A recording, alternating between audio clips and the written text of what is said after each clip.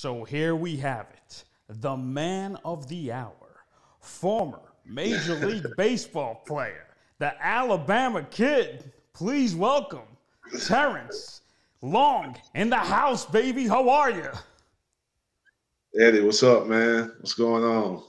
Oh my God! You know, Terrence, I wanna share this story. Okay, this is the first time I ever went to a college football game.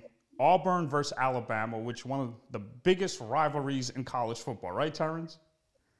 Yeah, no doubt. Yeah, so I'm at the Tiger Walk. I had no clue what that means until the fans explained this to me. Now remember, there's at least 70 to 90,000 fans in this stadium and outside, right? People are tailgating, the whole nine, right? So there's a Tiger Walk. Yep. And traditionally, explain what Tiger Walk means, Terrence. Man, that's Tiger Walk, man. It's a whole. You got a chance to experience it. You have to experience it because you can't really explain it unless you're there. You know, it's a tradition. I think it's more tradition than anything, but it's exciting. You know what I mean? It's a simple walk, Right. but it's just a tradition, and I think. They do it every home game, but it's just something about that Tiger Walk when it's the Iron Bowl. Okay, so Like it's on a whole nother level with that. So for you viewers that are listening right now, Tiger Walk also means that you got players, Auburn, the home team, is entering the stadium, and you got fans, right, on the side waving to them, Yes. right? So then Yep. I see these guys walking, and I'm like, what's going on here? These guys are old. And then I turn around, and I'm like, and you're the first person. I'm like, listen, are these the players right now? And then you started laughing. You're like, no, this is just the alumni. I was like, oh, okay. So I had no clue. And then I asked, when I asked you, who is this alumni? And you're like, yes, this is the alumni. And then I said, listen, I'm from New York. This is my first experience at Auburn. And you're like, oh, wow. Are you a Yankees or a Mets fan? I'm like, oh, I'm a diehard Yankees fan. And you're like, you weren't like, some stars, you know who I am. You weren't that guy. You were like, Yeah. I don't know if you remember me, but my name is Terrence Long. You were so humble. And I was like, oh, shit, Terrence, the flip, right? The Jeter flip. You're like, yeah, man. And I gave you a hug. Isn't that crazy? What's the odds of that? That's crazy. 90,000 people, and I run into one guy that remembers the flip like yesterday. Yeah, exactly, man. So I'm saying to myself, I'm like, oh my God, Terrence Long, and then I said, listen, you got to come on my show, man. We got to talk about your journey. I was a fan of yours. I was like, yo, this guy could hit because I'm a left-handed hitter too. You know what I mean? So, yeah. Not at the big league level, of course, and then finally I got you. And I remember when Andre Dawson, he said in his Hall of Fame speech, if you love baseball, baseball will love you. And this is exactly what happened. So here he is, Terrence Long in the house again. Eddie, I finally got to you, man. I've been trying, man. Listen, I finally get made it, it work. You got 5 kids. I get it, man. You know what I mean? I was like, but finally Terrence, made it work. Remember I told you, Terrence, don't big league me, man. Don't big league me, man. Hey, I did. Hey, but I did hit you back, though. You know what I mean? You did. It may have taken me a week to get back to you, but I did hit you back. Exactly. Well, actually, you know what? Your birthday was a month ago, right? Leap year? Yep. Happy birthday. No leap year. Yep, no leap year. So I got birthday wishes on the 28th and the 1st. So do you celebrate like both? It depends. I get messages on the 28th, and then I'll get calls. My mom's not gonna call me to the 1st. Okay. Because she's a firm believer. If it wasn't a leap year, I would have been born on March 1st. So, she's gonna call me on the 1st of March. Okay, all right. Well, that's mom. There you go. Yeah. Terrence, a little towards the center. Hold on, not that way. Let me get. Let me get back right in this chair again. I slid my chair over a little bit. Yeah, there you go. That's what I perfect did. right there. Yeah, just a little more left, a little more. A There little you more. go. That'll be my right on the yeah, TV. Yeah. So you're right. Yeah. So that's perfect. Yeah. So let me ask you this, Terrence. When you played high school baseball, right? Why'd you transfer to another school? What happened? Well, high school, where I grew up, I mean, it's pretty much the same thing down south. I mean, it's football. Every high school in the state of Alabama, except your private schools, any public school is going to pretty much be a football school. But my high school, it was a football school, but the baseball program was really successful, especially in the early 90s. Like my freshman year, like in 92, the 92 team we had 5 guys get drafted off that team. Wow. So it was, so baseball was, we were loaded, man. Like people forget because it's such a football state. But like I said, that 92 team, we had 5 guys get drafted when I was a sophomore. Well, so when you were a sophomore? Yes, we had 5 guys get drafted off that team, off that 92 team. Any notable names that hit the league? Well, none of them hit the league, but one of them, Robert Chansey. I'm gonna tell you how good he was. He got drafted in the 6th round by the Orioles. Played 2 or 3 years of minor league ball. Decided he didn't like it. Went to Houston, Texas with my cousin Antoine Smith, who played with Buffalo Bills, Patriots, and Robert was that good. He went out to Houston, tried out for NFL, ended up playing 6 years with San Diego Chargers and Chicago Bears. That's how good he was. Oh my God! Yeah, yeah. He was a running back too. So did he play high school football too? He played high school football, played high school baseball, got drafted 6th round, played a few years minor league ball, decided he didn't like it. And he was like, you know what? I'm going to just go try out for the NFL. Oh my God. Ended up playing 6 years in the NFL. How do you do that? Like, how do you, like, you know what? I'm sick of baseball. Let me go to a different sport right now. Yeah. Unbelievable athletes, man. Didn't even play college football, right? Nothing. No, none of that. Terrence, unbelievable athlete. Your sophomore year, were you like the man too? Like besides those other 5 guys, were you like part of that crew? Like, yo, this guy's the future. He's the man. You know what I mean? I'm gonna tell you how good that team was, Eddie. For me to get on the field, I had to play first base. Oh wow! Yeah, I had to play first base, and I played some as a freshman, but as a sophomore, I got on the field permanently, and you won't believe why. Our first baseman kept breaking out. Allergies. So we just thinking, it's just the trees and all that. But come to find out, first baseman was allergic to grass. Oh my God! Thank God for him, right? Yeah. First baseman was allergic to grass, and that's how I ended up as a sophomore starting on varsity and playing first base. So never played a day of outfield. Wow. Yeah, so it was. I'm getting back centered back, Eddie. I had moved over a little bit. All right, you see that? There you go. I'm glad you noticed that. Yeah, but you're very athletic, right? So like first baseman, I mean, not that many athletic first basemen here and there.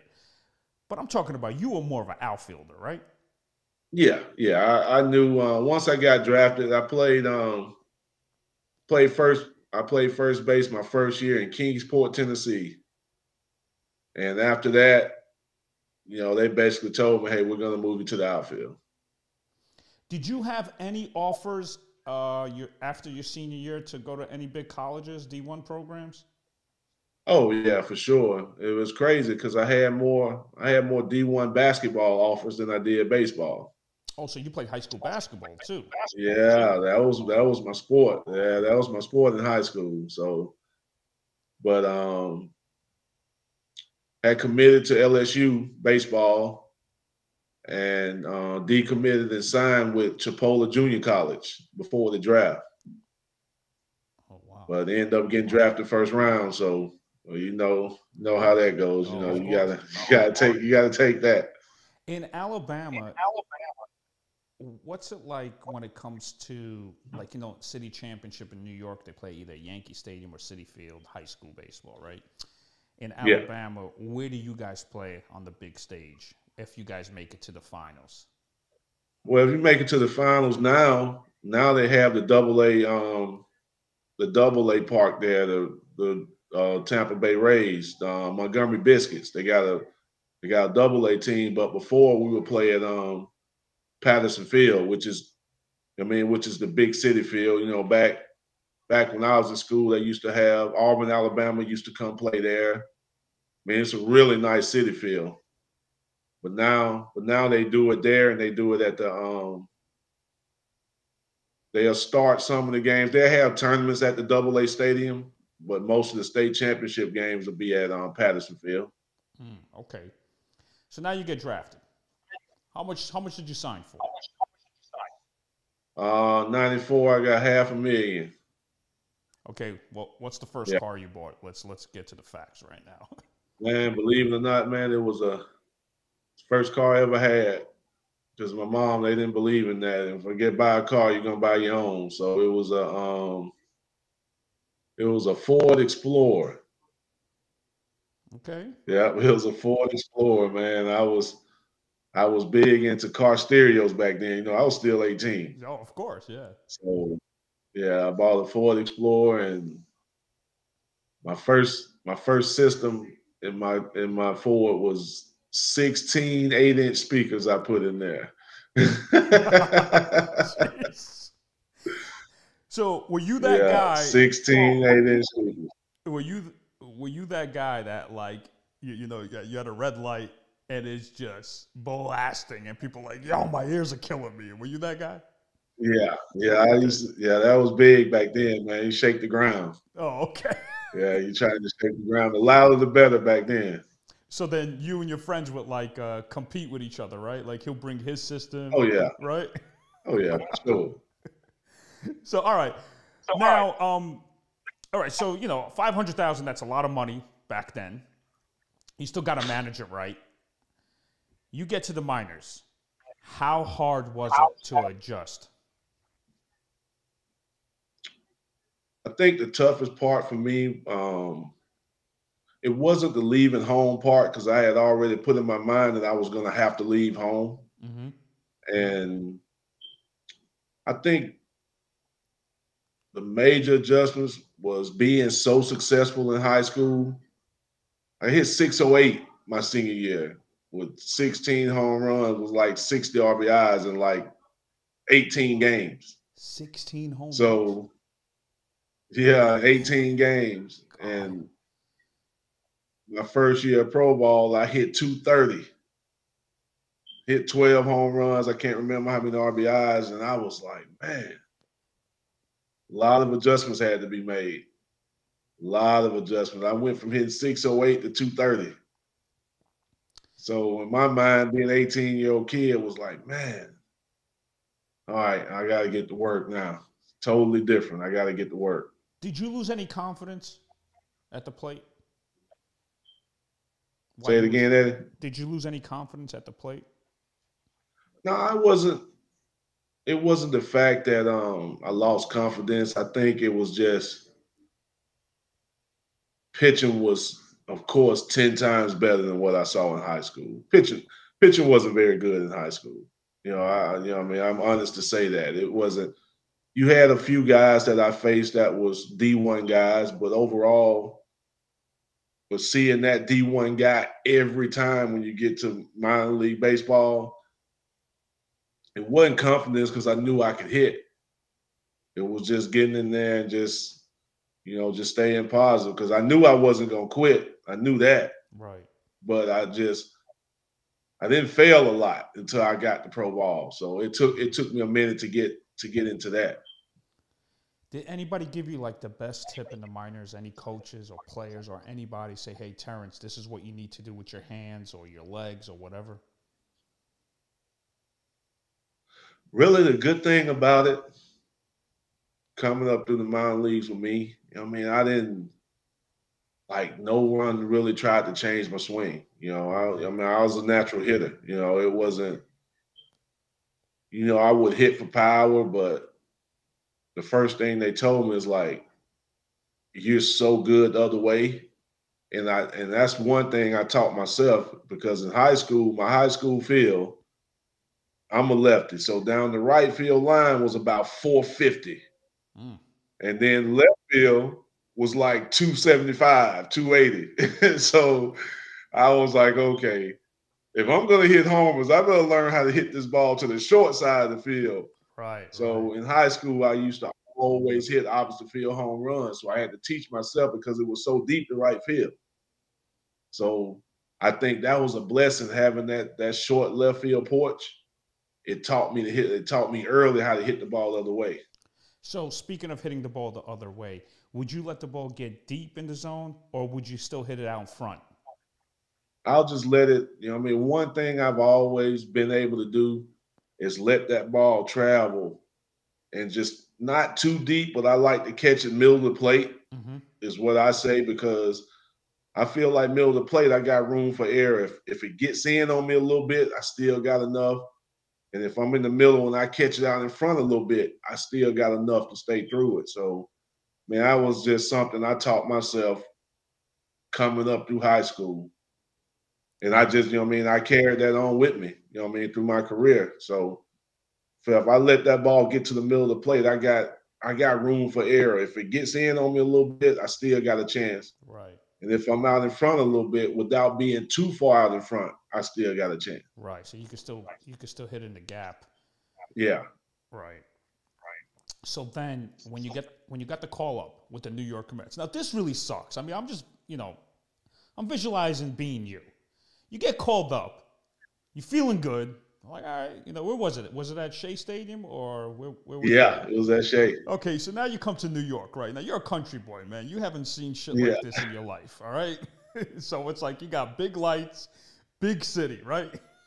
So what happened that day when you got called up? Talk to me. Oh man, I can't, man. The only thing I remember was getting the call, and I remember going to the airport. And after that, man, once I got off that plane and I finally got to Shea, I was like, man, this is a different world. It's a different world what I'm used to up here, man. It was, and then being around the players that the Mets had. Then you had Hundley, you had Ricky Henderson there, so just Bonilla. So it was just like, but they was there with me the whole time. It was like, man, they used to call me, "Hey, young buck, man, just be ready." I was like, I'm as ready as I'm gonna get. I was like, didn't get much time, but made it easier being around those guys, man. They made it, man. Fonzie, Fonzie, I played with Fonzie in winter ball, so I knew Fonzie, so that was cool. So they made me feel at home, man. Because I ain't gonna lie, Eddie, man, I was so scared. Who was your neighbor as far as the locker? So who were you next to when you got called up? I was there because I was there. I was next to it was Fonzie, and I was right next to Fonzie, and I can't remember who was next to me. But I I didn't want to say I was overstepping my boundaries, but I asked him, "Can you please put me next to somebody that I know?" Because Ricky, I couldn't. Like I felt out of line to ask my locker to be next to Ricky Henderson. I wasn't gonna do that. Right. So I was like, yeah, you can put me next to Fonzie because I know Fonzie, so it'll be good. So and this what sucks, right? So what happened? You pinch hit or something like that game? Now I got 3 at bats. Now this is on two different call-ups now. Okay. Wait, hold I on. got three. So that call up, did you start the game or you just came in? No, I didn't start. Okay, go ahead. I was on the bench. I got 3 at bats in 2 different call-ups, man. And just my luck, 2 of those at bats was off of Benitez. Armando It was with the Benitez? Marlins. Yeah. Oh, okay. So he's throwing at least 98, right there. Yes. So I got 3 at bats and I had 3 Ks. I had 3 at bats with the Mets in the big leagues, and all 3 were Ks. So, did they tell you, okay, it's time to go back to AAA now? Yeah, because I was there. You know what I mean? The good thing about it, when they called me up, I'm trying to remember who got injured. I want to say it was Agbayani that got injured. Okay. So when I got there, they pretty much told me that I wasn't, I wasn't going to start. It was just basically an extra body. Mm-hmm. And they were honest. They were like, you put in the work, it's just giving you a shot just to give you, because they was like, we plan on having you here next year. Right. Like they was planning on having me come up and have a chance to make the team. And I was prepared for it. Went to AAA and was having a monster year, and came out of the game early. So I'm like, Skip, what's going on, man? I'm in a groove. I'm feeling good. Mm-hmm. And he didn't tell me at the time I was getting traded. He was like, nah, we got this one under control. Just get ready for tomorrow. So I was like, all right. But then come the whole time they took me out when Oakland was about to make the deal. They wanted me off the field right then. So like I had no idea what was going on. So then you got traded, and this is in the middle of the season? Yeah, I was in Norfolk, so I think we probably had like 3 months left. Yeah, I think we had like 3 months left. I think it was right after the break. Which would be July, because the trade happened at the deadline, July the 31st. So yeah, and that trade happened they had the midnight to make the deal. I got traded at 11:58. The Mets waited to the last 2 minutes to make the deal. Wow. Yeah. So now you're at the Pacific Coast League, right? Is that the PCL? Yeah. PCL. Okay. Yeah. So that year is it still 99? Yeah, this was still 99. Okay, so 99, you're at the Pacific Coast League. Did you feel like, wow, this is great out here? I'm on the West Coast now. Yeah. Yeah, it was I think after the trade I was kind of disappointed, because I'm leaving Norfolk where it's nice, it's beautiful right here in this league. Mm-hmm.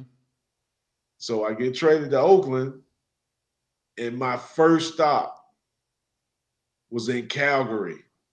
Oh. And it's 30 degrees out there. Oh, wow. I'm like, oh my God, it's 30 degrees. So I fly into Canada and play there. It is 30 degrees my first game once I get traded. And I was like, oh, I was miserable. Like I just left Norfolk, Virginia. Yeah. 75, 80 degrees is nice. And I come here and it's 30 degrees. And I was like, oh my God. There's no way this just happened to me. And this is like end of That July was at that time. at 30 degrees at night, right? Oh my God. I was like, what's going on? Like, I've never been up that way before. So I'm not thinking about it. I'm like, oh my God, it's freezing. And I'm not a cold weather guy. So Of course. that was tough. That was tough on me. That was the toughest part of the trade, was going to Calgary. If I could have went anywhere else my first game, I would have been fine. Right. But the team was on. So now you're in AAA, right? So Yeah. Obviously you got 2-3 months left. You put up numbers, right? Oh yeah. Yeah, you put up numbers. Yeah. And then, Put so up now, numbers. Go. over the winter time, I'm assuming you got invited to big league camp in 2000? Yeah, I got invited to finish out that season, 99. We would end up winning Vancouver, that Vancouver team. Mm-hmm. We ended up winning the AAA World Series. Mm. I was the MVP of that series. So I'm feeling good going into the offseason. And went into spring training, 2000, my first spring training with Oakland. And absolutely, yeah, tore it up in spring. But the last week of spring, end up getting like dirt sliding, getting dirt in my eye, and end up getting the eye infection. Oh, The last week of spring training. oh my God. So I was out. I mean, I missed the last week, so I was like, hey man, back to grinding, man. You gotta go back. I mean, I was locked in. I knew wherever I went, I was going, because my mind was already set that Right. this is where I need to be. So did you so what happened that final week? You didn't make the big league team in April? No, I didn't make the team. Didn't play much that last week because I had that eye Right. infection, and ended up going to Sacramento, AAA Sacramento, Mm-hmm. and just we couldn't start at home because the new stadium wasn't ready. So we had to start the season on the road. Mm. So I never got a chance to play at the new stadium in Sacramento, but we opened up on the road, and man, I just went off. Like You were crushing I it, huh? went off the first month. Yeah, I went off. Like, man, April, I went. I think on my call up, when I got called up, I think I was hitting like 340 something with like 9, 10 bombs. It was something ridiculous. Oh Like my I God. got off to Video a game great numbers, start. right? Video game numbers? Yeah, it felt like that. Like I hadn't been locked in like that since high school, and it came at the right time. It's amazing how the mind just clicks. Like it just, your mind is like, okay, I figured this out. I know how to hit. I'm gonna be called up, and then your confidence is sky high, right? So you get called up. What month was it in Yeah. 2000? Well, I missed April. I got called up in May. Oh, okay. So Yeah, I got called up in May. so Billy Bean was looking at those Yeah, it numbers in the just. minors, I right? He mean, was like, oh, all right, bring this guy up quick, right? yeah, yeah, yeah. So I got called up in May, and it just kept going. Just what I mean, I went off, man. Like 288, had 18 bombs, like 88 ribbies, and I missed a month. Wow. Yeah. So Could probably add yeah, like so six, I seven was. home runs that month. Yeah, I was, because I was locked in. That's the best I felt at the plate, When and you it's funny because it just carried over. Right. Terrence, when you're locked in, Yeah, right? You know how nowadays they're like, look for this pitch. I just think batting instructors make these hitters think too much. And I think that's why the batting averages are so low yeah, nowadays. What was your yeah, mentality? Like, here's the thing. I had a chance to talk to Barry Bonds, right? I met him at West LA Little League. I teased him. I was like, he thought I was one of the parents because I was living in LA, right? And his daughter was playing softball. yeah, So he gives me an urban hug like he thought I was one of the dads, right? So I was like, listen, I think I know you from somewhere. You look familiar. I was teasing him, right? He's like, oh yeah? I'm like, oh yeah. I think you're that lefty from Arizona State, man. Is that you? And he goes, man, you New Yorkers know how to mess with me, don't you? I'm like, come on, Barry, that was a good one, wasn't it? He goes, yeah, man, have a seat. Let's talk. So when I talked to Barry Bonds about hitting, I said, do you look for a certain pitch? He says, no. He says, I draw a circle. And if the ball is in that zone, whether it's a changeup, slider, fast, whatever it is, I'm crushing it.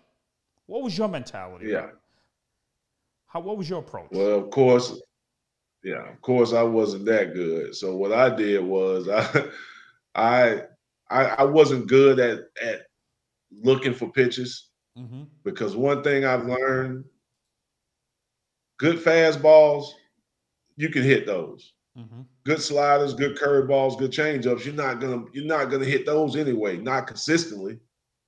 So I stayed on the fastball. I don't care what this pitcher's doing. I stayed on the fastball because if he's only gonna give me one, I want to make sure I'm in position that I don't miss it. Right. Because if I miss it, then I got to worry about hitting the stuff that I do not want to hit anyway. Right. So I wasn't a coming up through the minor leagues. I always hit third. Like I always hit in the middle, third, fourth. So I get to the big leagues and I'm leading off. So I'm like, oh my God. All right. But what helped me, I remember having this conversation with Art Howe, probably one of the best managers I ever played for. I was like, Skip, I was like, I hit third coming up. I was like, leading off. I'm like, I know that first pitch heater's coming. I know that. Right. And, early, they gave me the green light. They was like, hey, just get yourself comfortable and, we'll make adjustments from there. And I think I know that's what helped me my rookie year Mm. because they allowed me to hit. Even though I was leading off, they still allowed me to be aggressive. That's all I knew. And up there, it got me in trouble sometimes. Right. But they also allowed me to stick with it, and it got me out of trouble a lot too. So, Was Art Howe more of a player's coach? Was he that guy? oh, for sure, just go do your job. That's Right. it. So That's it. he Just go would do your job. just We're keep all it simple, right? professionals. Yeah, we're all professionals. Go do your job. But listen, you got to tell me about that 2000 team, man. You guys had, and listen, may he rest in peace. I'm sorry that you lost your teammate, Jeremy Yeah. Giambi, but Jason Giambi, you had Ron Gant, you had Tejada, you had a couple of New Yorkers, Frank Manichino, you know what I mean? And Frankie, yeah, my God. Yeah. So listen, you guys were young. Did you guys Yeah. party your asses off? I mean, did you guys go out and just have a blast? Because it looked like you guys had great chemistry. Man, that was the best times. Like anytime, any days you spend in the majors are great. Mm-hmm. But those years in Oakland with those guys, man, it was like a high school team in the majors. Like, high school, you joke around, you have fun, man. That was every single day. Like, So and when Terrence, I got there, you guys couldn't wait to get to the ballpark the next day, right? You guys were so yeah, that excited. was it. Yeah, that was it. It wasn't even like, honestly, it's crazy, man, because we had more fun. We had more fun at the ballpark than we did outside the ballpark. That's the craziest thing. So for Like uh-huh. the reporters would come in, man. They would need earplugs because the music just be so loud. And we used to have the little race cars. Everybody bought the little race cars, and we had the back table set up. That was the mechanic shop. It was high school all over again. So Art Howe, Billy Bean, all those guys didn't care. They're like, let them enjoy it, right? That's it, man. Just do your job. Right. That's it. Just do your job. So at a ballpark, when it comes to like a 7 p.m. game, right? What time would you guys show up that you guys were so excited you couldn't wait to see each other again at the stadium? Man, 2 o'clock, 1:45, 2. Mm-hmm. Like we would get there 2.5 hours before BP before stretching starts, and just hang out around the clubhouse, man. It was just, See, I love that feeling. Just shooting the man, it's the shit. best feeling in the world. Right? That's what you miss about the game, man. It's your teammates. It's just, like you could talk about a TV show, you could talk about a film, you could talk anything, like just hanging out, right? It was like your brothers. Oh yeah, that was for sure, man. It was family. You spend more time with them guys than you do with your family. So, and it was unbelievable times, man. You just had to be there. Like I can't even explain it. You can't even explain it. Terrence, Was the outfield in Oakland terrible? Be honest, because that stadium looks horrendous to me.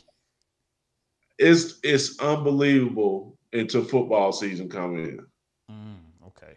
Now, when football season come in, it gets a little choppy out there. But early in the year, man, they do a great job, man. They do a great job on that field. It's just when football came in towards the end of the season, man, it got rough now. That outfield became rough. A lot more choppier than it was early in the year. Early in the year was flawless. Like, I'm talking about flawless.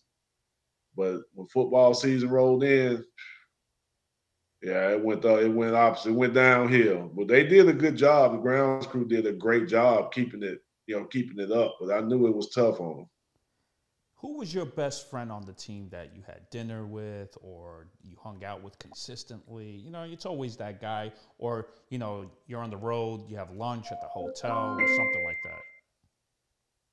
Yeah, me and Chavez, me and E, like he was my guy. And then Ramon, you know what I mean? It's just it's just so many, man, because it was like me, Chavez, Ramon, Huddy, Zito, Mulder. So it was Medicino. So it was like that group right there every day, like regardless. Every road trip, we're gonna be the ones, we're gonna go eat first, like together. So I had like 5, 6 guys that's just every single day. And on the road, you be with them too. Say it again, Eddie broke up on me a little bit. Oh, sorry. And on the road, you would be with them all the time. Oh yeah, for sure. Oh yeah. As soon as we get to the hotel, man, that group right there, we're going to eat. And that was my hangout group for sure every day. Right. So who was Giambi hanging out with, or he just stayed in? Man, G, like Come on, Terrence, give me some stories. Give me some classics, some funny stories. I'm gonna put it to you like this. I'm not gonna go into detail about it. I'm gonna put it to you like this. Go ahead. I've never been around a rock star ever in my life. But if I picture a rock star, I'll say, okay, he's the closest thing to it. Wow. It's just, you know what I mean? It's just like I've never seen him frown, like always upbeat, man. Just like you just, I don't know, man. I asked him, I'm like, man, I was like, okay, I got it now. Right. And he was like, I was like, now I see why you don't get mad. He was like, what? I was like, because your slumps are 0 for 6, 0 for 7 with like 5 walks. My slump is going to be like 0 for 10 with like no walks. So I was like, okay, now I see. I was like, now I get it. And he used to just crack up.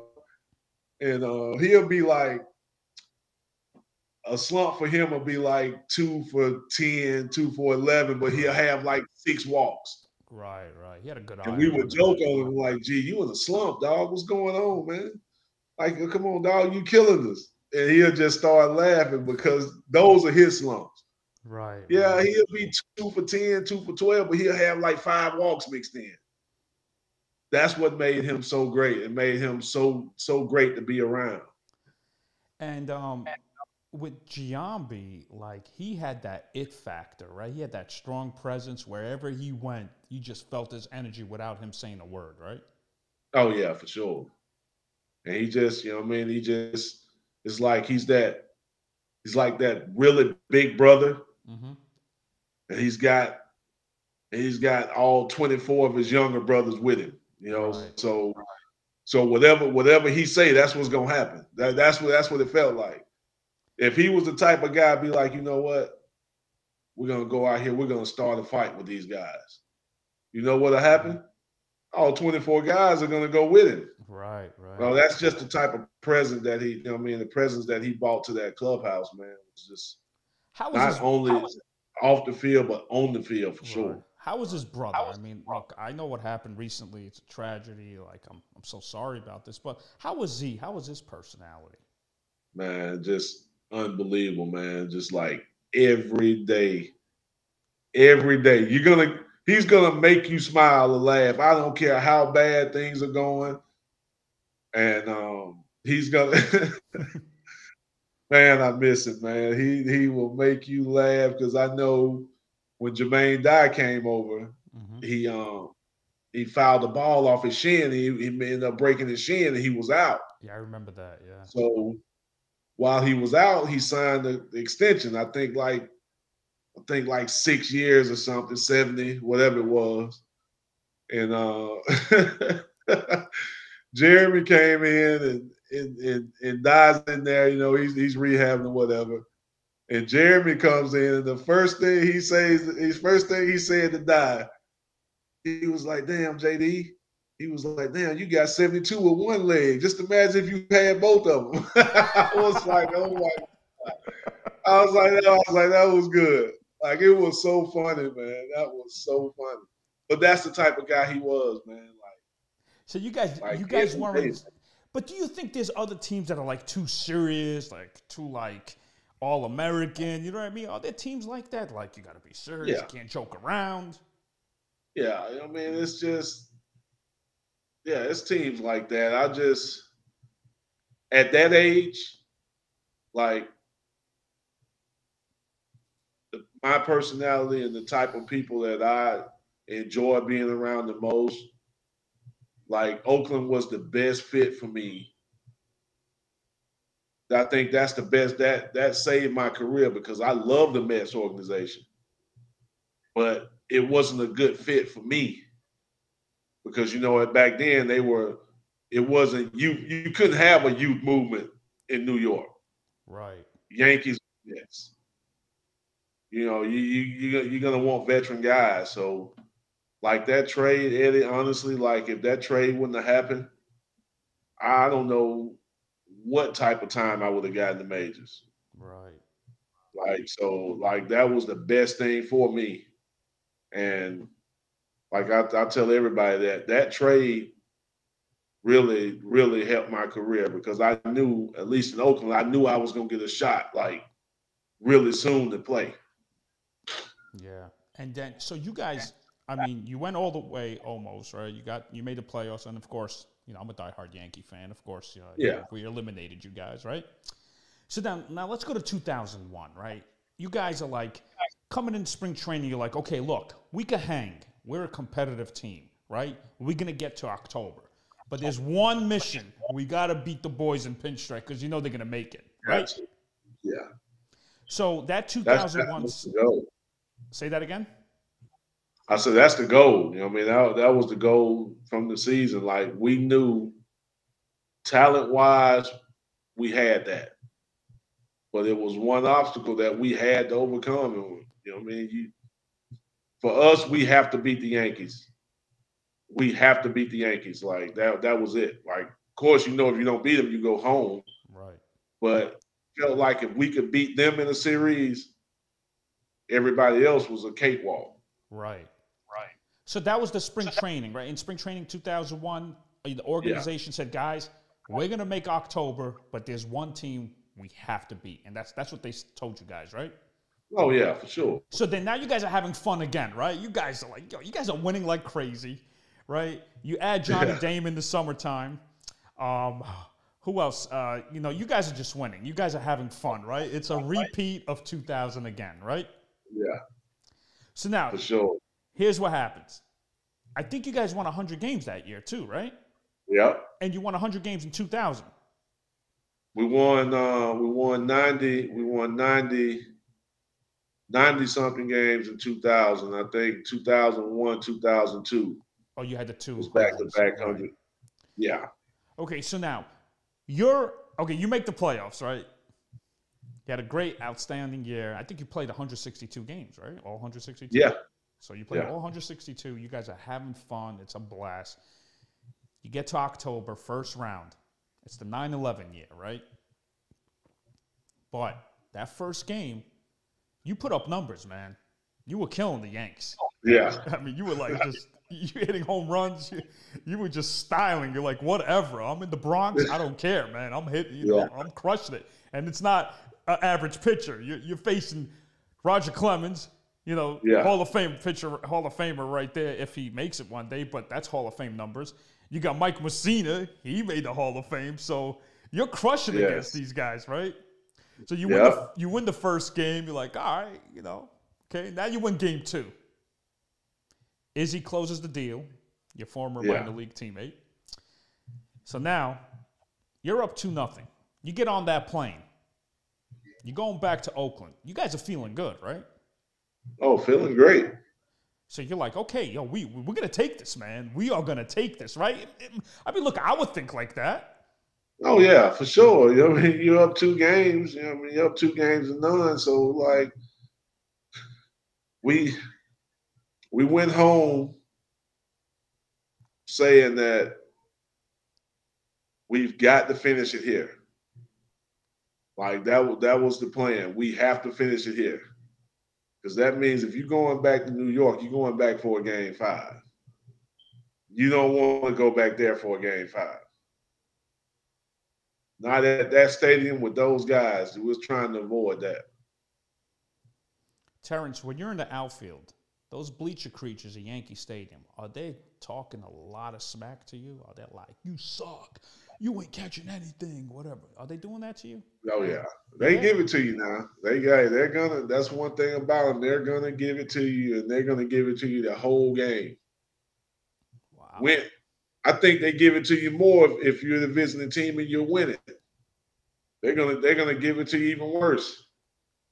But doesn't it feel great when you hit a home run to right center where they're at? You know what I mean? You're like, take that, right? So when you did hit a home run, right? And then you go back to the outfield, right? Did they say anything? Oh, did they say you got lucky or whatever? They give you any compliments? Oh, yeah, of course. It was luck. That's why you can't, doesn't matter how good you do against the Yankees, them fans, it's still, it's still not good enough. Right. So, and that's why I like it. That's why I like going there. Mm-hmm. It's just motivation for real, because they're gonna be on you for 9 innings. I don't care what the score is. They're gonna be on you for 9 innings. Keeps you in the game for sure. Yeah. Terrence, but did you feel the motivation? You're in Yankee Stadium. You're the opponents. And you take 2 games, you're like, hell yeah. You're like, yes. But is the stadium shaking? Did you ever feel that?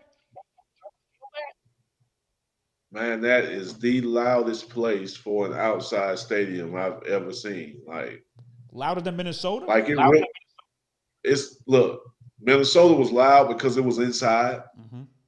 But I know for a fact Yankee Stadium too, in that outfield when it's playoff time, like you really have to use, you have to use hand signals out there in the outfield too, just like you did if you was inside. Right. Like it's unbelievable. Like I remember when they hit the back-to-back home runs off of Izzy. Bernie hits one, then Justice comes up and walks it off. That place was absolutely it felt like that place was shaking. And it happened so quick, like in 3 pitches. Like, I was like, oh my God, what just happened? Like, there's no way that just happened. Wow. And it was just, some things, Eddie, you can't, you would have to be there to really exactly. I get it. Try to explain it, but just being there, you gotta, it's unbelievable, man. All of my time in my career, all the places I played, I still have conversations with kids about Yankee Stadium during playoff time. It's nothing better than that. Yeah. So now let's go to Game 3, man. Look, this was the most you were involved, man. This is an iconic play, right? Yeah. I think you were facing Mike Mussina. Yep. Giambi's at first, Jeremy Giambi. Yeah. No disrespect. I mean, he is slow. I mean, those are facts. You can't, Yeah. There's fast, there's, average speed, and then there's below average. Giambi was slow. So, yeah. Mussina threw you a nasty pitch. You just caught it really well. Yeah. Right? You hit it down the line. At that moment, were you thinking, oh, hell yeah, Giambi's going to score? Or no? I think when I saw it get down to the corner, I was like, okay, if nobody's on, I'm looking 3 right there anyway. Right. For where that ball went, I'm looking 3. I'm thinking triple the whole time. So I wasn't really paying attention to him. When I rounded second and headed to third, I looked up and I was like, okay, he's got a shot. Because when I turned, I saw Spencer had overthrew cutoff man. Mm-hmm. So once I saw that, I was like, okay, I'm good at third. But all of a sudden, I'm watching this play. I'm watching Jeter just come across that infield. And the whole time I'm saying to myself, there's no way he's supposed to be going over there right now. Like that, I've never seen that play. I've been around baseball a long time. I've never seen a shortstop make himself the cutoff man from a throw from right field going to home plate. Yeah. So I'm watching it and I'm like, there's no way that he's about to go across that field. And I look up and he's across the field. And I watch him catch this ball and backflip this ball. And the whole time, it's only a small glimpse of it, but the whole time I'm standing on third base and I'm just like this. Like there's no way he's about to flip this ball. I'm standing just like this because I'm watching him come across that infield. Yeah. And he flips this ball and they call him out. And I was like, I told Wash, I was like, Wash, there's no way that just happened. And Wash being Wash, oh yeah, it happened. I was like, okay, it did happen. I was like, that's not good. Now, everybody felt it. Everybody, like the whole dugout felt it. Like when if you play sports long enough, when things are tight, a game is tight, and that one play that you never seen before happens, the first thing you say, that play right there could change this series. One defensive play like that can change the series. And I'm going to be honest with you, man, that's exactly what happened. That one play changed the whole series. And That's what I felt. did you guys felt like, oh man, we are in trouble after that play? Yeah. Yeah, for sure. I mean, because when do you see that? There's no other shortstop in baseball where it came up. Nobody. I don't care who it is. No disrespect to any of the great shortstops. Mm-hmm. Nobody else. And I still bet everything I have on that right now. Nobody else would have been there to make that play. Yeah. Nobody. There's Yeah, nothing you're right. nobody can tell me. Nobody else in baseball would have been there. Right, right. You know, but Jeter said when he broke it down with Harold Reynolds, the MLB Network, he said, once I saw Shane Spencer overthrow once it released of his hand, he started running that way. And then he said that if the ball was cut, they would have probably thrown you out. That's what he said. Yeah. And Giambi, they'll probably, be like, you know what? Let him get the run. It'll be 1-0 then. It wouldn't be 1-0. You know what I mean? If Shane Spencer hit the cutoff man. Yeah.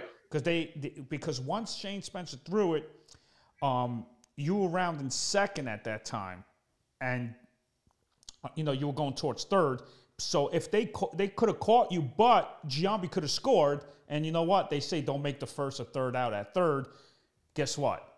No big deal. You got the run. Yeah. And then there's questions. If Jeter wasn't there, would that ball still beat Jeremy Giambi? What do you think?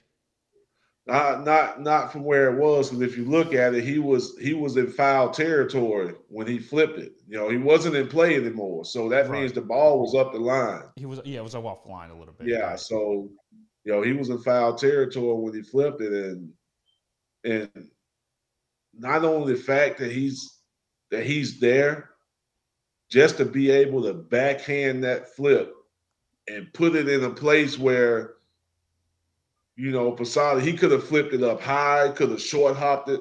Anything else, it had to be a perfect flip to give Posada a chance to make that tag. And the crazy thing is, I think Menachino was on deck, right? Was he up after you?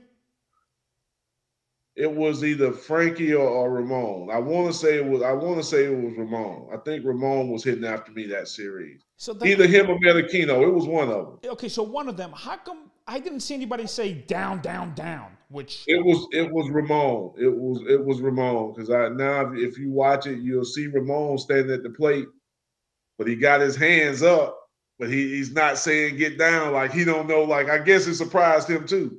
Right. And it's crazy because when Jeremy got on, Eric Burns, already had his helmet on. He was about to sprint out the dugout because he's thinking we're about to pinch run. Oh. But I think what changed that game, you look down there in that bullpen, and that number 42 had got up and started tossing. Yeah. So now you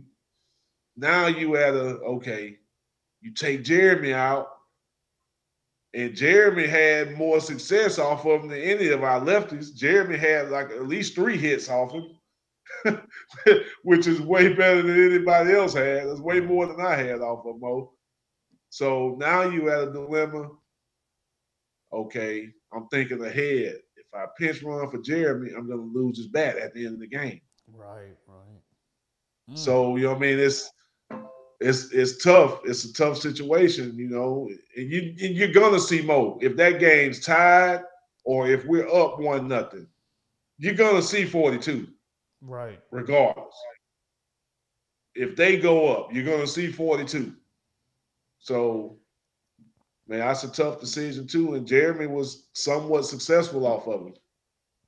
Terrence, how does that ball cut towards you? You think it's outside and it just goes in your hands when you face Mariano? Man, look, it's crazy, Eddie. You know it's coming. Lefty, you know it's coming. And it just can't square him up. And then later in his career, he was so good. Lefty, you know he's coming with the cutter. So now you're looking for that cutter inside. Now he starts throwing the backdoor cutter to lefties. Right. So that takes you off of looking at middle end. So now you can't even do that anymore. Right. So it was tougher for me later in his career facing him than it was early because, I wasn't successful at all. Don't get me wrong. But earlier, you could look in like, he's coming in here. Right. But later he started throwing that same pitch, but he was backdooring at the lefties. So I was like, okay, now I really don't have a chance. Terrence, when a guy like Mariano, right? I mean, you could square it, but you're going to hit a foul ball towards the dugout. So he didn't even care. No, you're going to pull in the dugout and you're going to foul it off your shin, one of the two.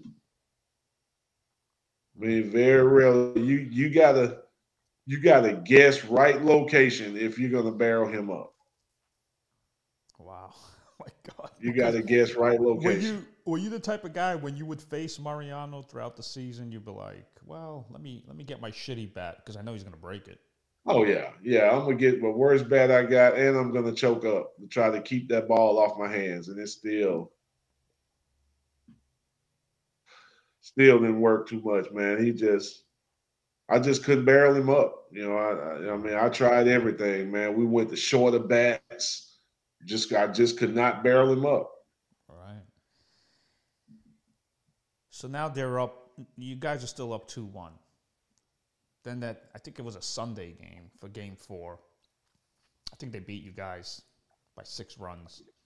Yeah. Now you go back to Yankee Stadium. Was the clubhouse, was the energy a little lower when you guys got back to Yankee Stadium for Game 5? Yeah, honestly, Eddie, I'm going to tell you something about that clubhouse. The energy never got lower. I mean, energy was the same because we still felt like we had a shot. Okay. You know, we still felt like we had a shot, and we knew it wasn't going to be easy. We knew we let two of them get away at home. What we did not want to do, but we went in game 5, man. We were still upbeat, still having fun, because that's all we knew. Right. Like I couldn't say how good that team would have been if it was just serious all the time. Like I don't think that would work for us because we didn't. The guys we had were, we had fun. We like to joke around, but when it's time to play, it's time to play. Right.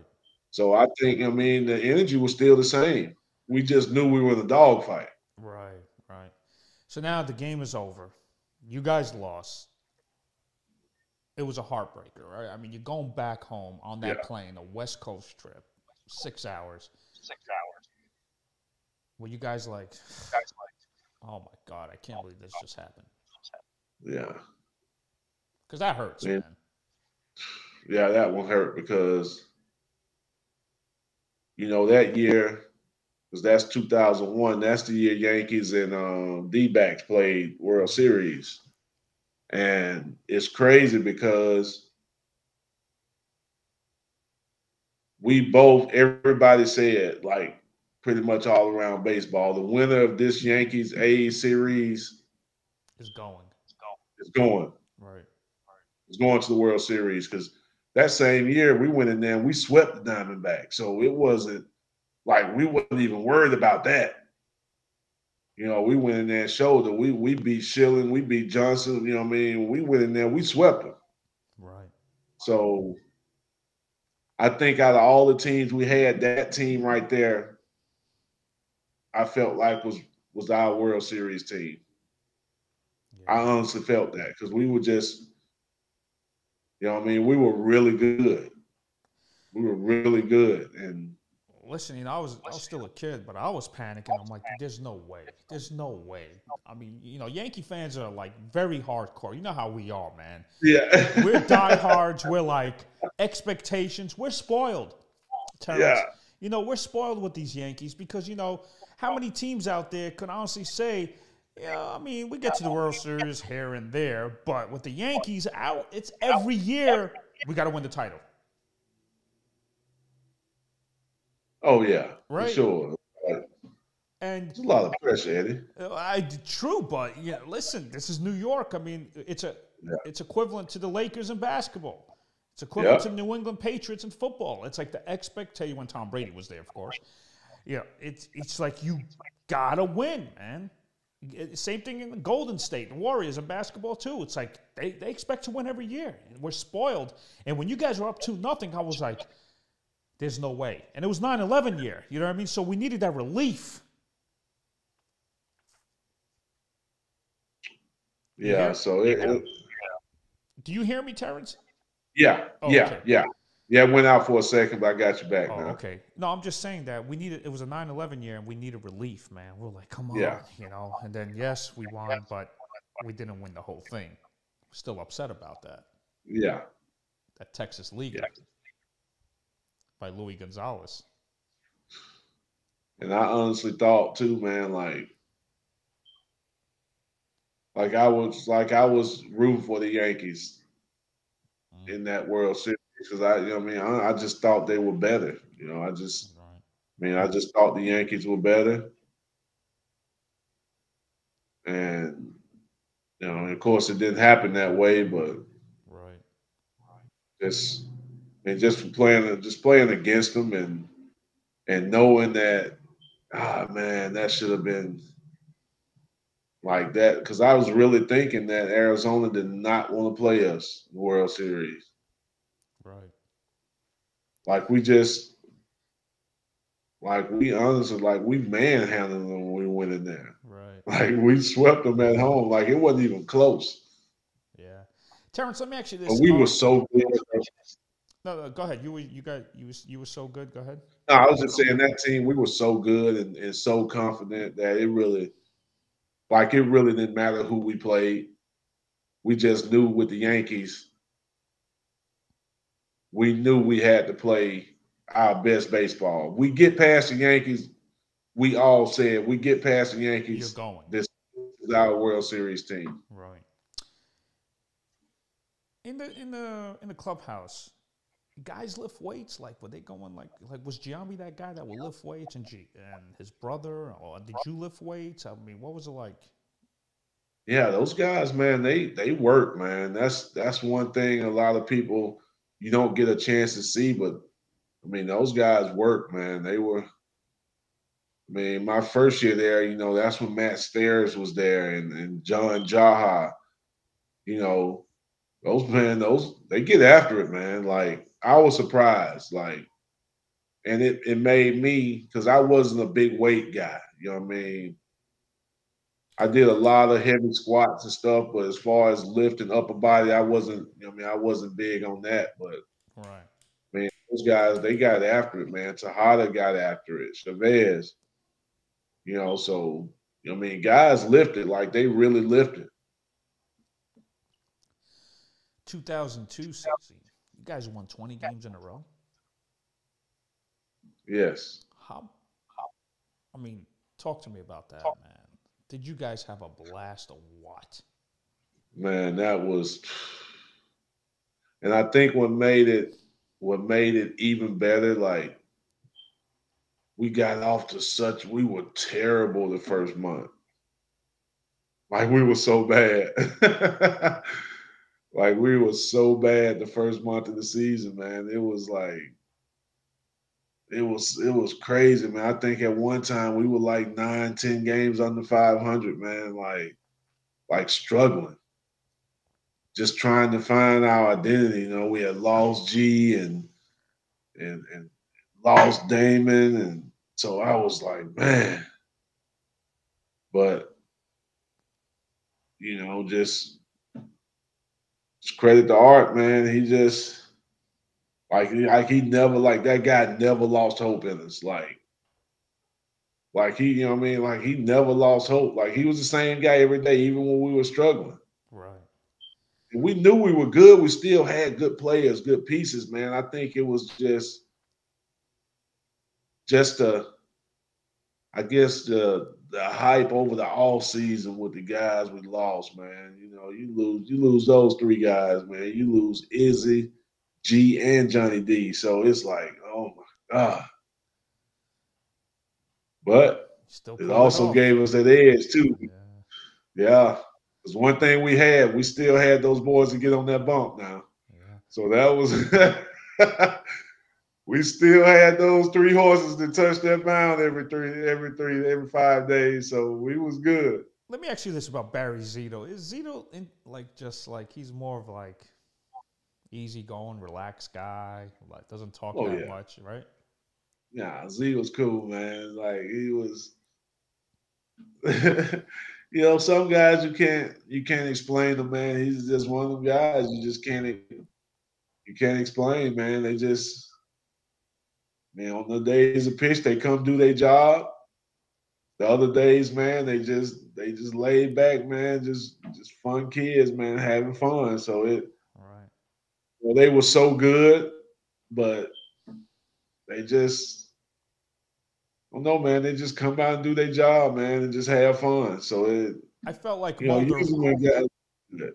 I felt like Mulder was more of the all-American guy. You know what I mean? Like, Yeah, Mulder was, he's more the preppy type. right. Huddy like me, Huddy old country boy, man, right down the street from Bama. So he, Mm. just good old country boy, man. Zito just Barry. And Mulder was more the, preppy type, but he was still cool though. It wasn't Who was it who was wasn't like best? he was Who was an best dressed? asshole or anything. Like he Right. was unbelievable. Yeah. Who dressed the best? Was it Mulder who dressed like he had to wear those nice suits? Yeah, Mulder. I think out of all of them, Mulder probably was the best dressed out of all of them. Mm. Wow. Terrence, it's like you miss it, right? You miss those days. You experienced Yeah, it. You lived it. You could talk about those days to anybody, and I'm sure when you go out and people might recognize you, or if you tell them who you are, they're like, oh, wow, right? But when you tell these stories, are their eyes like, what? Yeah. You were part of that Jeter flip? What? You part of that Oakland A's team, right? Yeah, they remember all that, man. And it's fun too, man, when you because even now with the younger generation, with some of these tournaments I go to, like everybody loves the Yankees. So anything that happened with the Yankees, they're gonna remember. I don't care. They're 15, 14, 15. Their parents have told them about that story. So, you know what I mean? But it's fun, man. It was at that time it wasn't fun. You know what I mean? I was upset, but now, it's always what ifs. Well, what if he would have slid? But like I told him, man, in the middle of a game, there's no what ifs. You know what I'm saying? There's what ifs happen after the fact. Yeah, yeah. And then after that, like I said, man, like I feel like it changed the series, but it didn't lose the series for us because we made a lot of mistakes too Right, towards the end, man. We made a lot of mistakes in that game 5 too. We kicked it around a little bit too. right. Now, here's my question. I had this thought. Hold on a minute. There's something. When you robbed Manny Ramirez, that he was about to hit a game-winning home run. You robbed him at Fenway Park, right? Yeah. Koch, he's another New Yorker. Did he take you out after the game and buy you like a humongous dinner? Man, I'm gonna tell you what he did, man. We got back to Oakland, man. He had this unbelievable wine set Mm-hmm. sent to me in the clubhouse, man. Like nice, fancy, like 5 different bottles of wine, but it was in a fancy case, like a 4-foot tall case, and each bottle had its own little section, man, with the customized glasses and all that, man. It was nice, man. Like it was a really nice gift. So Koch took care of you, huh? Yeah, man, that's my guy, man. He looked out for me. Do you still talk to any of the guys like here and there, or anybody you're still close with? Yeah, everybody goes their certain ways now, but Right. you'll get a chance every now and then to talk to some of the guys. Me and Justice, me and DJ. I pick up the phone, I'll text DJ, man, and we'll joke. God, man, he's an unbelievable guy. You know what I mean? We'll joke and laugh, and I talk to him more than anybody else He's in San because Diego, he's more. right? DJ? Yeah, in San Diego. He's And back and forth San Diego to LA because his son plays football for UCLA. oh, okay. Yeah, so So you still talk to Justice? yeah, I talk to Justice the most, and then of course Huddy. Huddy's the pitching coach at Auburn, where my son's going, so I get a Right. chance to see Huddy a lot. And haven't talked to Ramon in a while, and that's pretty much it. Shab is the hitting coach with the Yankees, so at Well, some actually, point no. I'll talk to him at some point. I think he's with the Mets now. I think. I don't think he's with the Yanks. Really? I think he's with the Mets. I think.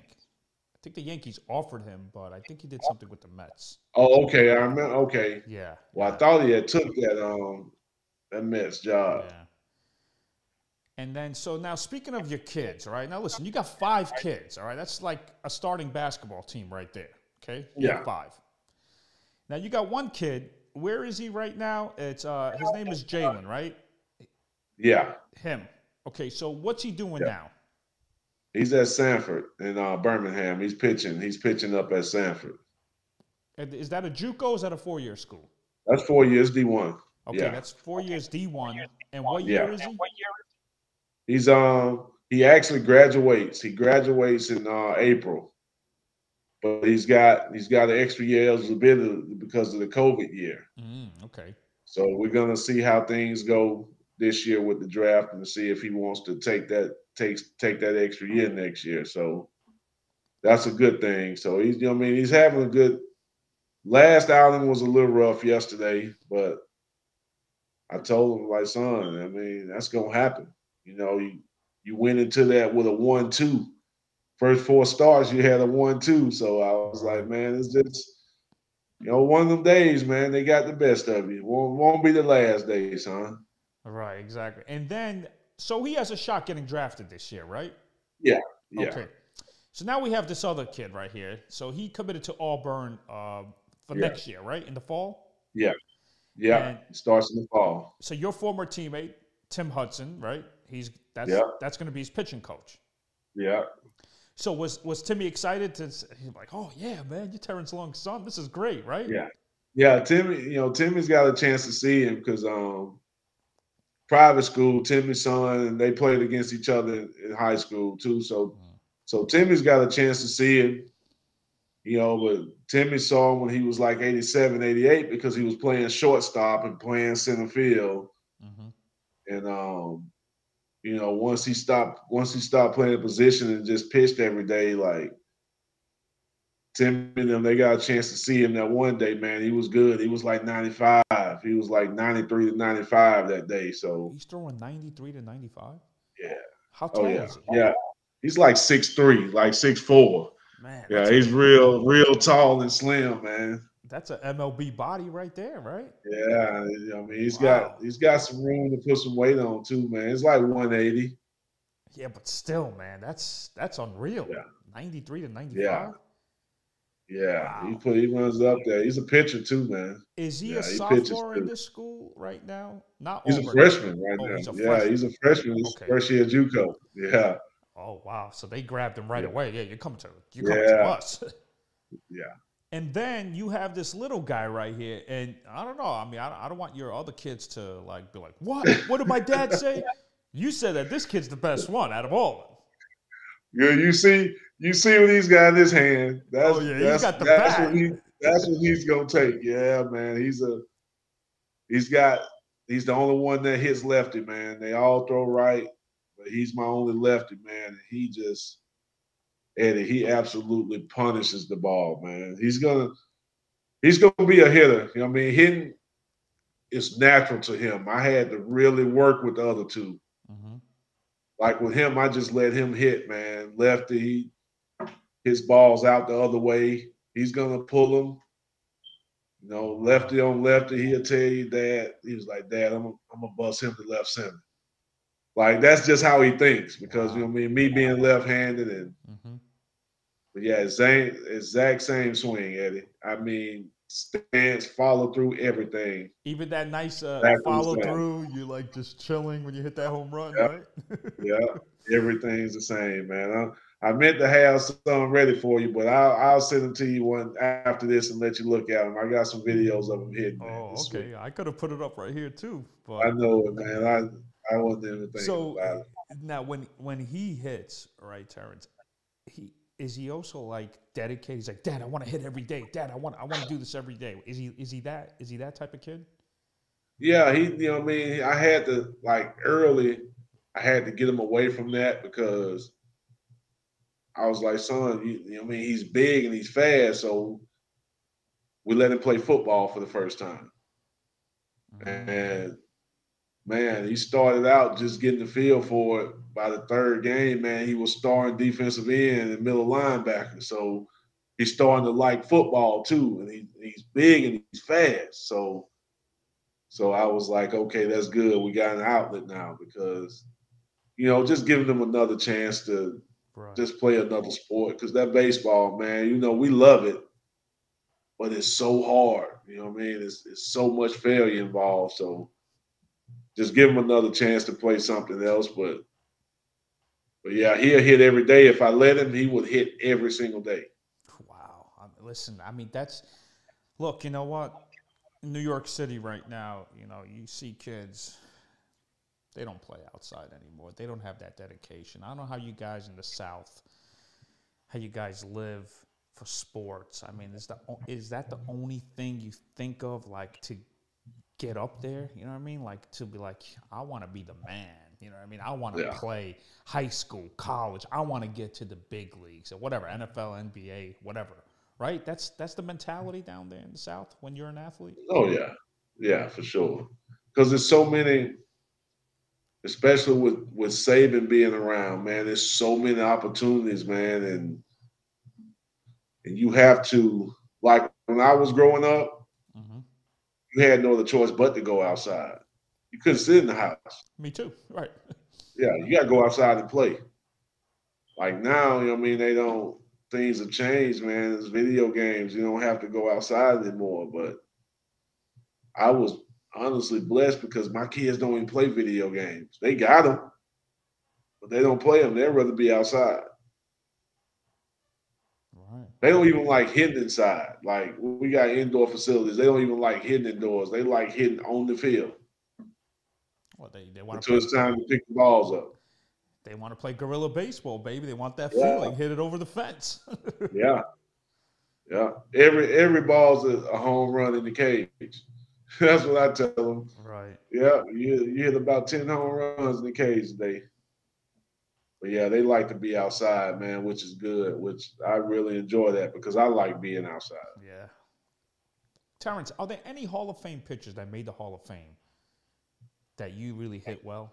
I mean, did you hit? It looks like you hit Clemens well. It looks like you hit Yeah, I Massimo. hit Clemens.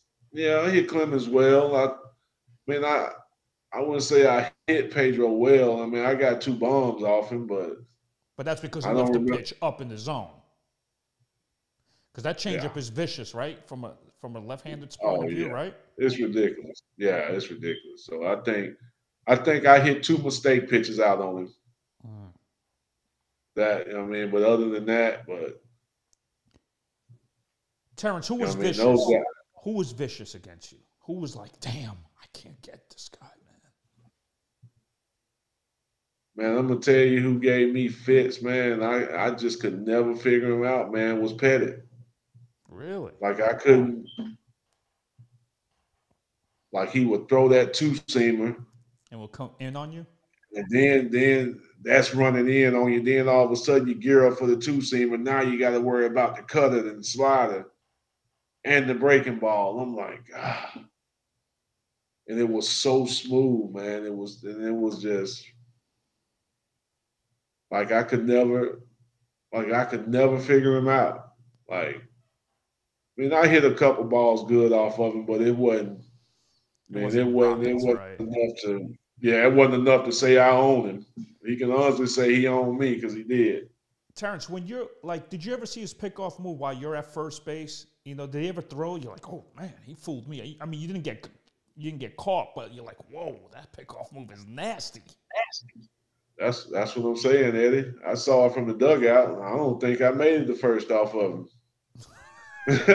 I knew, I knew, I knew he had a good one from watching him pick other people off, but I don't think I got the first. If I got the first, it wasn't many times, and Right. if I did get the first, I wasn't getting off far enough for him to pick me off. So Well, then, you're probably hoping, okay, it's 1-2 count. He's going to throw nasty shit on the dirt, probably. I'm going to chase it, and it's going to pass Posada, and I can get to first, maybe.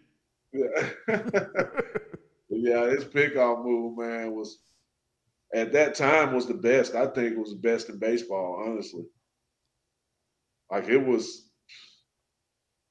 great. It's probably the best one I've seen. Terrence, was Clemens splitting nasty as hell? Yes, because it was hard. It was, you got to remember, man, it split was still what, 86, 87. Right. That's hard. That's a hard split finger. So, and at one point in time, he was throwing and it was like 88 to 90. Wow. So, I mean, you just tried to beat him to it. Right. And with the You just, sinker, the sinker makes the bat feel heavy, right? When you hit the ball on a good sinker. yeah, heavy balls. That's what we call them, man. Like you make contact and the ball will knock the bat out your hand. Those heavy fastballs. Like I used to like the guys that used to see how hard they can throw it and just throw it straight. Right. But those sinker ball guys just feel like you just like the ball just knocking the bat out your hand. That's what I call it. Like, man, that ball's heavy. Yeah. Who had the nastiest sinker when you played? Man, and hard sinker, man, Jason Grimsley. You remember Grimsley? Yeah, yeah. Yeah, Grimsley, man, his sinker was, God, man, it was like, and Grimsley was like 95, 96. Wow. So Grimsley, Jason Grimsley, man, that sinker he used to throw was, I guess that's one of the harder ones. Really, a lot of people didn't throw sinkers, but Grimsley, he threw a heavy ball. And whose slider was nasty that swept? Like, you were like, whoa. Whew. Man, now that's a good one because I faced a few guys with really good sliders. As far as can't go starters because facing starters, I really didn't see a lot of sliders. So I'll go to the bullpen, man, and J.C. Romero. You remember J.C. from the Twins? Yeah. Lefty reliever. Lefty, yeah. Oh my God. Like he used to and he was like Petty. He would run that two-seamer in on your hands and lefty on lefty. Then that slider was just filthy, man. Like it was just, and you don't have to be lefty because righty sliders really didn't bother me too much. The righties I had trouble with. But with the righty slider, you love it when it's like low and inside. It's a Yeah. golf swing for you. It's like, oh yeah, it's over. I think the righties I had trouble with was the ones with the good changeups. Mm. And now, Terrence, when you're an outfielder, is this true, or I feel like the announcers just say this, the colorists, right? When you're like in the outfield and they say, well, outfielder could read pitches right off the bat. Is that true? Man, you play the ball off the bat, but it's... You're not like shifting towards your right side, like, okay, it's a pitch inside fastball, so I'm going to start running towards, let's say you were playing left field, you're going to, right? No, you get your scout report, man, and then you go. That's just like with Jeter. Okay, you throw him a fastball in, he's righty. If I take off the right center, like, okay, he's gonna pull this ball in the gap. That's impossible because I know I've seen him take balls middle in or in on his hands and hit line drives to right center. So you have to go with your scout report and just stay there. Right. Same thing with Manny. I was in center. I saw Manny hit 2 home runs against us. Both pitches in the same spot. The first one he pulls over the monster. And the second home run, another fastball in, he gets his hands inside and hits it out the other way. Wow. So I'm just playing. So now when you got guys like that, you have to see the ball off the bat. Right, exactly. You're not assuming. That's it. Right? You're not assuming. See it off the bat. Because I can't stand when these announcers are like, well, he saw it early. No, he didn't. That's impossible. No. You have to see the ball off the bat and take your good routes, get your good jumps. That's it. That's all you can do. Exactly. All right. That's good. So, Terrence, what are you doing now? What's going on right now with your life? Man, I just baseball, man. Just try to figure out catch. Jalen's the Sunday starter, so that's good. Kyron's he's the Friday guy. So I can catch Friday. I can take Saturday and work my 12-year-old, and then Sunday I can catch Jalen's game when they're in Birmingham. So that's my schedule until April. That's my schedule to the end of May. Terrence, I really appreciate fathers like you. I grew up without a father. He left me when I was 4. I don't know where he's at. I don't know, but it don't matter. I don't play no victim. Oh, none of that, right? But I just love when I see fathers do everything they can to put a smile on their face, on their kid's face, and you're doing everything you can to help them out in what they want to do in life. I mean, I love that. I give you so much praise for that. Yeah, just just being there, man, to get them in position to understand, as far as what they're up against is playing this game, and mentally preparing them for the failure that you're gonna and the obstacles that you're gonna you know what I mean, you're gonna have playing this game. But you know, the good thing about it is like, you know what I mean, they're good at it. Yeah, do it's got somewhat do with me. Yeah, it does, but I also know what type of work them kids put in too, man. Right. Like I could be a major leaguer, but if your kids don't put the work in, like like those boys, man, one thing I can say about them, like people don't understand. We used to have like 9:30, 10:30 nights during the week when school was in working. Mm-hmm. So, you know what I mean? They were dedicated. They were dedicated at a young age. It's nothing that I had to be like, I'm gonna make you play baseball. Because Right. I told you my 16-year-old Dakari, he don't even want to go to a game. Wow. So so he never wanted to play. Like even when he was little, he just didn't want to play, which is fine. But he's a genius too. So so I it, know. Well, it he's the really future matters. CEO of technology Yeah, man, companies. he's super smart, man. He's unbelievably smart. Like just waiting to see what college he wants to go to. So But he's probably going it's to go either to MIT. yeah, it's either Vanderbilt or Auburn. He likes Vanderbilt. He likes Auburn. So he could go anywhere in the country with his grades. So it's just up to Yeah. him where he wants to go.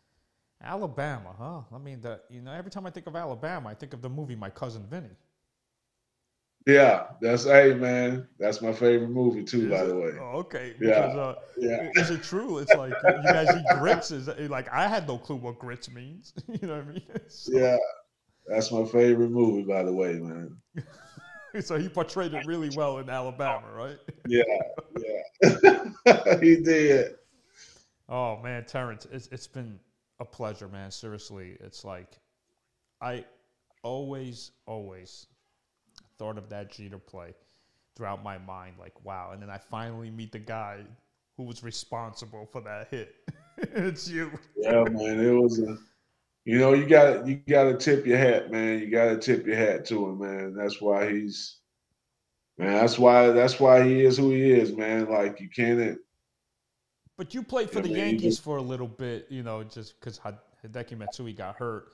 You were there for yeah, like maybe 2-3 weeks.